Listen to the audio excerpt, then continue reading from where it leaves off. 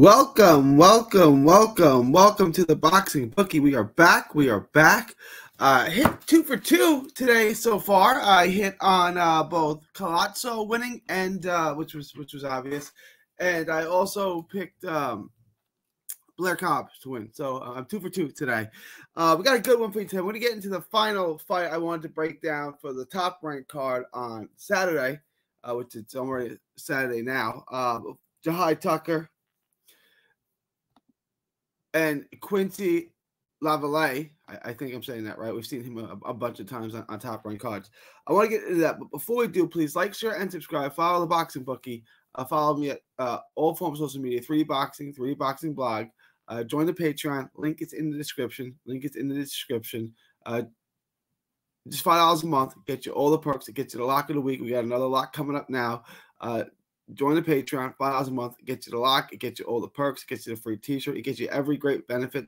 Ask the bookie anything. It gets you everything. I'm going to start a Discord too. I'm going to invite all of y'all into a Discord. So it's just easier to maintain. We can do live betting. We can do different things like that with the Discord. So make sure to join that. And next week, we're starting live streams every day, or I don't know if we're going to do them every day, but we're going to do close to every day. I'm going to try to bring you guys, you can ask me questions, anything like that. I'm going to break down news, rumors, fights, scouting. You guys let me know what y'all want to talk about, and we'll discuss all of it. Also, subscribe to my other channel, Texas Boxing Scene on YouTube. That's Texas Boxing Scene. All proceeds go to autism research and recovery. All right, y'all, let's get into this fight. Jahi Tucker and Quincy Lavallais. Jahi Tucker, good athlete, good movement, needs to be busier. He needs to flick out that jab more. He's got a good jab. Flick it out. It's quick. It's snappy. Flick it out there. He's got a really good jab. Jahi Tucker has good skills. He's a good athlete. He just hasn't seemed to put it all together. And I like Jahi Tucker.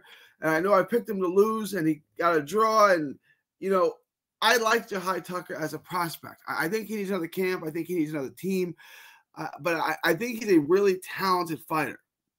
He's composed in exchanges, and he's willing to stand in and trade, which is a good thing, and that's going to work out well for him in this fight because he's the bigger hitter, and Lavallais is bad defensively in exchanges. This is a fight that's kind of tailor-made. I like the matchmaking they've done here. Lavallais is a journeyman. He's been in tough. He should go the distance, but this should be fairly easy for Jahi Tucker. He blocks and picks off shots really well. Inside, on the inside, and from long range. He's a difficult guy to hit clean. He's got fast feet. He should use the ring, and he doesn't use the ring all that well. He can win this fight from the outside as well. He can outbox. He's really fast. He's lightning quick. He throws nice shots. Lead right hand, jab. He's quick and twitchy. He's a good athlete. There's a lot to like about him. He's not the biggest hitter, but I think his power is good enough. He avoids shots really well. He's a difficult guy to hit when he's moving. The problem is at times, like, he forgets to move. Like, he gets too stationary. Like, he wants to make the fight more exciting than he needs to. Now, again, not a huge hitter, but he's got a great pull counter. The pull counter is really, really sharp. There's a lot to like about him, which is why Top Rank signed him so early. Remember, in 2020, at like 17 years old, I guess he's about 21 now. He's still super young. He's super raw. Like, just bring him up. Let's not rush him. I think this is a good fight for him at this stage. Look, not everyone's Abdullah Mason. Not everyone's ready at 20 years old, right? And I think he was moved too quickly. They like what they saw in him, and there's a lot to like about him. He gets stronger as the fight goes on, which is a good sign. He starts a little slow, and I just want to see him win rounds. Just go out, win rounds with the jab, win rounds with your movement, use the ring, hit him with the right hand, hit him with the pull counter, right? Just win rounds, and then pick it up. And then after you've won some rounds and you're starting to hurt him, then you can start to really bang with him, and you could probably get him out. Good head movement on the inside, good head movement on the outside when he uses it. He's good off the front foot, but can also stand in and trade. Ideally, what you want him to be is a back foot fighter, but he's good at all three levels. Like he's just his skills are really good, but his athleticism and his speed and his twitchiness is really what's going to carry the day for him at the next level, because he's going to be at the next level. You know, a lot of times Top Rank gives these kids this easy diet. They haven't done that with this kid, which is strange to me because he is so young. He's still super young. Again, he's not Abdullah Mason. I think Abdullah Mason is probably the best prospect in the sport. I think he's a better prospect than Keyshawn Davis. I think he's probably a better I don't know if what we're calling Xander Zayas at this point. Xander Zayas is not a prospect. He's a contender, even though he hasn't beaten a former world titleist, which he will do on Saturday. Quincy Lavallais, not a bad fighter. Good athlete, mobile, flexible, moves well, is a mover. It's what he is. He's a back foot guy. When he stands in and trades, he's not good at it. He's defensively sloppy. His hands are down. He gets hit a lot in exchanges. He gets hit a lot on the inside. He's not a big hitter on the inside, so he's not really going to dent you and slow you down. He's going to lose fights on the inside at high levels. Now, he's going to lose them on the outside, too, against Jahi Tucker, but that's his strength. His strength is being on the back foot. He's got good skills, and he can last. If he wants to survive, he probably can. He's durable, which is why he's used. He's been in with really good fighters. He's been in with Xander Zayas. He's been with Troy Isley. So you can see that this is a guy that they use. This is a guy that Top Rank uses. He went the distance with Lavallais. He went the distance with Xander Zayas, 8-round distance with both of those guys. This fight is scheduled for 8 rounds. I would imagine this fight's going to go the distance. Lavallais, he's skills. He can survive. He's durable. He's got a good chin. He takes a good shot. He's a boxer mover, with decent reflexes and athlete. His hands aren't very fast. He kind of telegraphs his power shots. He shows the shots. He doesn't really have much hand speed or power, and he doesn't really throw in combinations. So it's a safe fight for Jahi Tucker.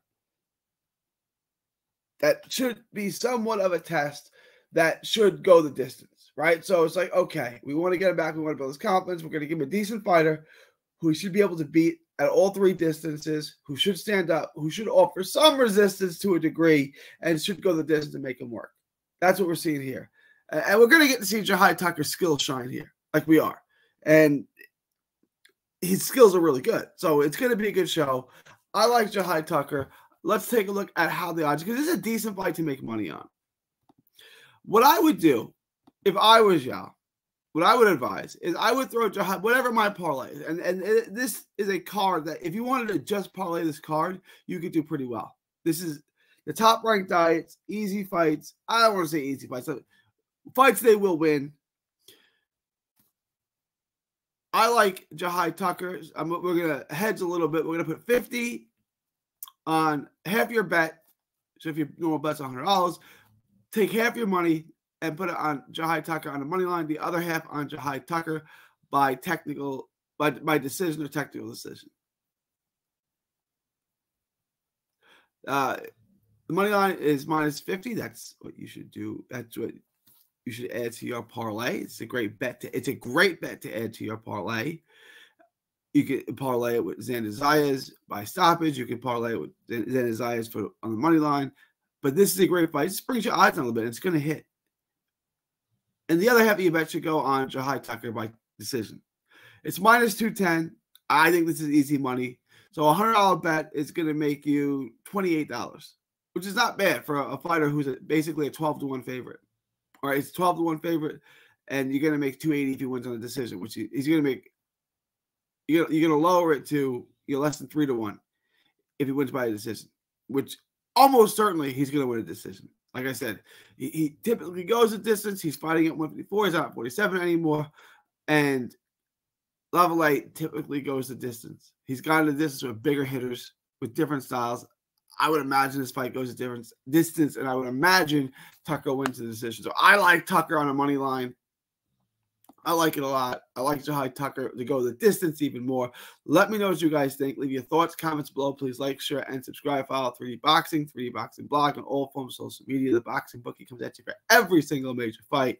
So you had to consistently bring down the house, make money betting on the sport of boxing. Join the Patreon. Link is in the description. Just $5 a month gets you all the perks, get you everything that you might want, get you the Patreon. It gets you the lock of the week, get you additional prop bets and additional locks, parlays, in live fight betting. It gets you everything. Ask the bookie anything. Ask me to handicap a fight, which a lot of guys do that I have on top of the video on.